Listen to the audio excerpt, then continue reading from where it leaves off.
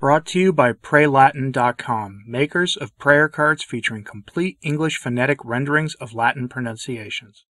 How did we get to a place where baptisms are performed invalidly on what sadly appears to be a fairly routine basis? How did we get to a place where Rome ignores those events while decrying rigidity among priests, working to prevent priests from embracing traditional Catholicism? All the while Rome denounces what they call clericalism and the hierarchical nature of the Church. The state of the Church seems too ridiculous to be believed, and I have for you today a story where one of the great villains of our time gives us an explanation of what it is that the modernists actually want, a leveling of the Church. And I'm going to link this for you to the invalid baptism story because inside the Church those are incredibly important stories for our time. As for everything else in the world going on right now, please pray. Let's get into this. I think a good way to frame this story is with some obvious heresy from Pastor Jimmy Martin of the Jesuit Church. Pastor Jimmy never misses an opportunity to preach heresy if that heresy satisfies the values of the world. And he recently tweeted some absolute nonsense that really frames what we're talking about here, because traditional Catholics have a healthy understanding of the hierarchy of the Church and would like a little more of that rigidity that Francis and his friends refer to as clericalism. Pastor Jimmy thinks this is a danger to the faith and helps us understand what the modernists want with their so-called reforms. He tweeted out something written by a moral theologian who was a Jesuit named Father James Keenan, who teaches at Boston College. Here's the great danger of the faith in the eyes of the modernists, meaning a danger to modernism and their ill-begotten reforms of the Council. Quote, "For the past 20 years, clericalism has been a helpful concept to identify the problematic culture within the clergy that is sorely in need of reform. In fact, it has served to focus matters needing reform, not only concerning the Ted McCarrick-type priests and the mess they made, but also a wide array of other matters. Still, though, reformers insist that clericalism embraces the entire clergy, from priests to bishops. They inevitably singularly default to reform of the priesthood. This article insists that now, nearly 40 years after the Ted McCarrick-type priest mess first broke, we must redirect our focus primarily onto the father of clericalism, quote-unquote hierarchicalism, a much more distinctive, protected, and powerful culture that has generated many of the contemporary problems in the Church that compromise her mission." End quote. What is hierarchicalism? Well, first, as far as I can tell, it's not actually a word, and the Jesuit he's quoting probably came up with that word because that's what academics do.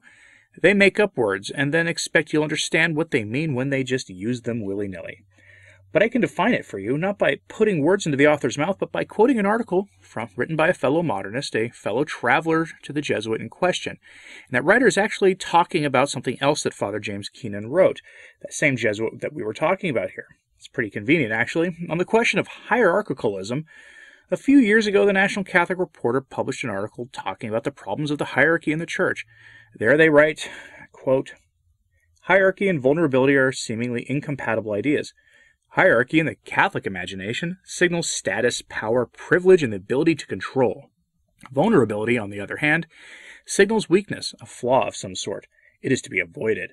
But vulnerability, properly understood, is precisely what members of the Roman Catholic hierarchy need to embrace as a strength," argues Father James Keenan, a Jesuit theologian. "If it is ever to understand an essential interior element at the core of our humanity, the absence of which lies at the core of the Ted McCarrick-type priest mess, the hierarchy must develop a culture of vulnerability." End quote. He then quotes Keenan directly to get a definition, which you should remember is to argue that creating a culture of vulnerability in the priesthood is how we prevent future Ted McCarrick-type priests from wreaking havoc in the Church. Bear that in mind. Quote, "Hierarchicalism is that culture precisely at the center of the more recent Ted McCarrick-type priest problem. The hierarchical culture has greater power and greater networking capabilities than clerical culture. We need then to distinguish the two, not because clericalism is not pernicious, it is, but because we have to understand better the viciousness of the culture, more isolated and protected than the clergy's and more certainly complex, insidious and driven than we know or acknowledge." End quote. There's a funny thing about this. These guys never mention the problem that, according to all the research, there's a near-perfect correlation between the priests being part of, shall we say, the group that Pastor Jimmy Martin notoriously spends his time being a voice for, and the priests who engage in the evil deeds that Ted McCarrick did. It's a near-perfect correlation, and that, by the way, is not a coincidence. Instead, they blame the priesthood itself because what they call clericalism and hierarchicalism is the nature of the priesthood itself and of the episcopate. Those things are by definition holy and set apart, and because they are holy, the typical good or even mediocre priest is something different than the rest of us. They are supposed to be, by definition, because they are touched by a kind of grace that the rest of us simply are not, and they are to be treated differently as a consequence. It is why in better times people wouldn't treat priests like their buddies, but would instead treat them with a kind of holy deference. It is up to each priest to be worthy of such treatment, and as sinners, many of them just simply fail to do so. But they can consecrate the bread and wine. They can forgive sins. And because of those things, they are to be treated with the deference they deserve. Our forebears in the faith understood this, but the modernists seek only one thing: to level the church in the name of the false gospel of secular equality. That is why the focus of so much of the hierarchy and clericalism is on the hierarchy and clericalism, and they completely ignore the people Pastor Jimmy Martin has a rather unhealthy interest in. What they want is democracy in the church. It is why the lay faithful are front and center in the Synod of Synodality, and it is why non-Catholics are actively participating in the Synod and helping Catholics to find what our faith is supposed to be, which is just bizarre to think about. And it's how we get messes like priests invalidly baptizing people, saying, "We baptize you," instead of following the Church's explicit instructions on how to confer a valid sacrament. Monsignor Charles Pope wrote about this recently for the National Catholic Register, and it's directly connected to this attack on clericalism. In his article, which was published by the National Catholic Register, no, rad-trad online outlet by any stretch of the imagination, Monsignor Pope begins by talking about the situation in Phoenix with invalid baptisms and points out that the priest is contrite and that he should not be attacked for his errors since he is apparently making amends. And then he goes on to explain how this happened. Pay attention. Quote, "Where did the priest in Phoenix get the idea to say we instead of I in the baptismal rite? Most often, these ideas emerge in the often strange world of liturgical publications and conferences where priests, liturgists, and other authors dream up strange ideas, like putting sand in the holy water font, or washing hands instead of feet on Holy Thursday, or replacing the priestly incensation of the altar with the dancers holding smoke pots. It is often a world where imaginations run wild and proper theology gives way to excessive creativity. Articles are published in liturgical modifications that are dubious at best and erroneous at worst, and they insinuate themselves into parishes. Large Catholic gatherings like the Los Angeles Religious Education Conference often put these innovations on wide public display, and they spread even further. In this case, certain liturgists have wanted to emphasize that the entire community baptizes the child, not just the priest. Their goal is to level the church and remove the hierarchical distinctions between clergy and laity." End quote. Erasing these distinctions has been a goal of the modernists for some time. Some openly talk about a hopeful future where there are no priests anymore, and the sacraments are confected by the peers of the worship space community, and that the hierarchy is, by extension, of course, erased. No more bishops, no more popes, unless, of course, they're selected by the people of the church itself. Some openly say these things.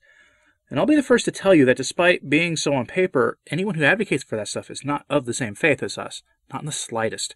We are to respect our priests and the hierarchical nature of the church. That does not mean submitting to their errors.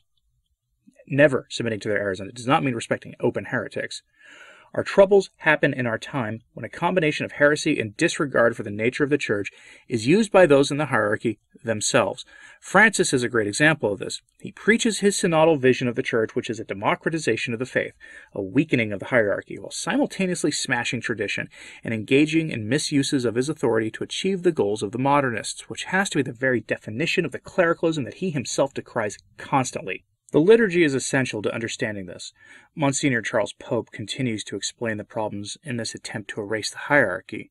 Quote, "What is the wider mentality that gives rise to these sorts of problems? The sacred liturgy is not a plaything. It's not a script for us to adapt or stage on which we engage in self-actualization.